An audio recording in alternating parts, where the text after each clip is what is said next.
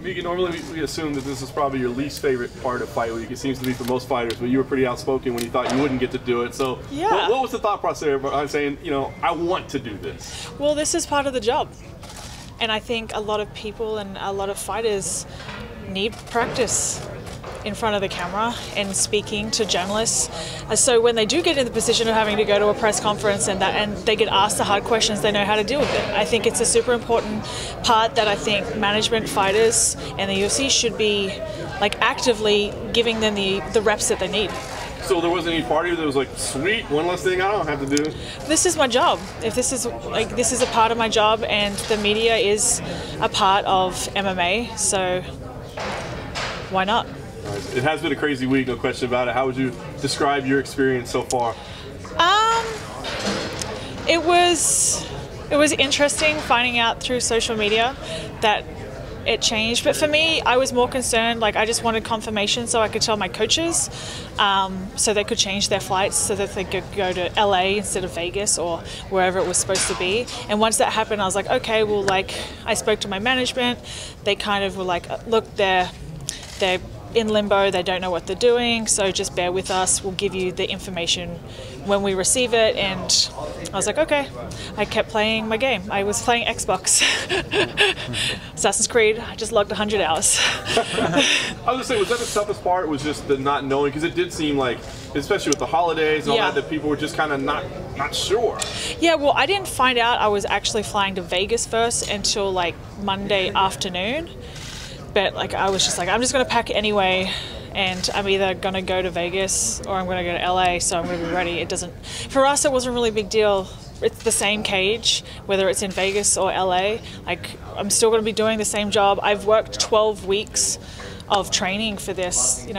One location change isn't going to change my game plan and my goal in getting this win. What do you feel about the matchup? I mean, how do you feel it plays in your favor? And what's been the focus? I know you were disappointed after last time out, so what's kind of been the focus in preparation? I really enjoyed this matchup. I think we're both very aggressive pressure fighters. I definitely don't see Kat wanting to stand.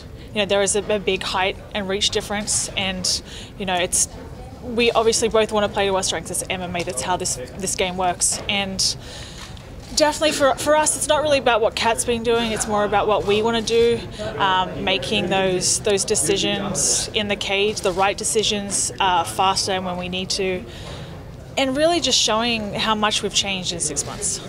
Is it a #1 contender fight? We never know with this division what's going on. So how do you look at this? I hope it's a #1 contender, but we don't really, and that's the thing, is in the UFC, rankings don't mean anything anymore. So I'm hoping it's a #1 contender, but you just never know. And really, for me, I would rather see them start signing featherweights. That's more of a priority for me than getting a title shot. I hope that I can use my platform to show them that this division is marketable, this division is worth investing in. They start signing people instead of giving them fights at bantamweight. I was going to say, did that disappoint you? That actually pissed me off more than the location change. I'm like, if you want to fight in a division, then actively campaign for fighting in that division instead of taking a fight at 135 or campaigning for fights at 135. I'm like, clear, this is what you get when you bring in bantamweights to open up a division that's not their weight division. When you say something like that about bringing bantamweights to fight at featherweight, tomorrow, on Saturday, we also have the fight between Chris and Amanda. Do you almost wish that Chris wins so, they stop bringing in bantamweights? Because if Amanda wins, she's going to come back to bantamweight to defend her belt. To be honest, I haven't really thought about the Amanda-Chris fight beyond wanting the winner. I'm more focused on me and my performance, and everything else depends on getting my hand raised on December 29th. How do you see that fight going, though? Did you ever envision something? I think like my fight or the Chris fight. The Chris fight. I think stylistically it's a very interesting matchup. They're both very similar in styles. They're both pressure fighters, heavy strikers. I think the key for Chris is to pressure early and pressure constantly. Like, it's smothering when you have someone that doesn't respect your power, that's constantly walking you down.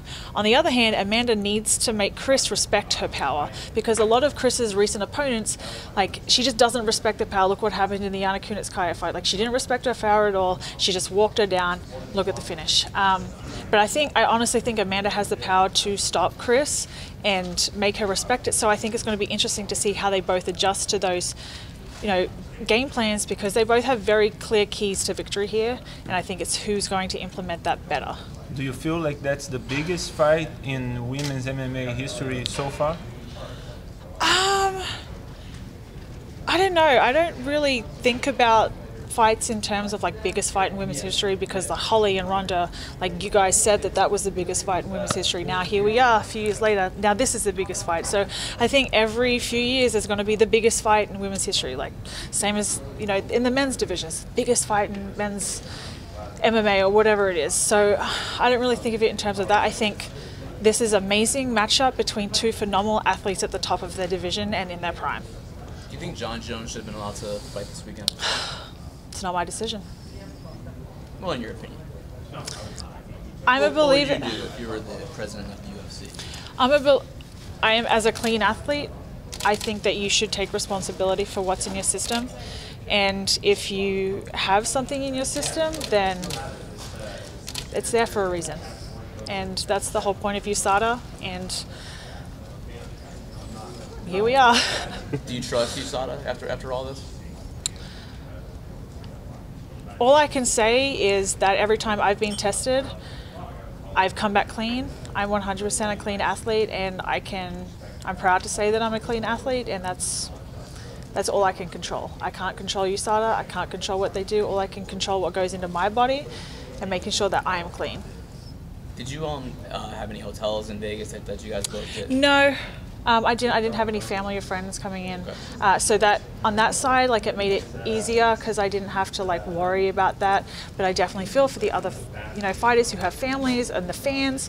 Like, I feel more for them and like the staff at the UFC, like the logistical nightmare of what, having to change an entire event to a different state and what that entails in such a short notice.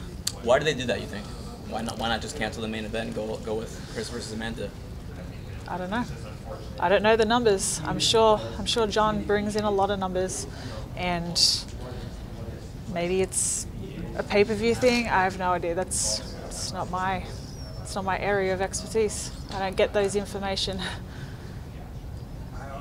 We talked about numbers, and obviously there's some criticism about the UFC's promotion of the featherweight division.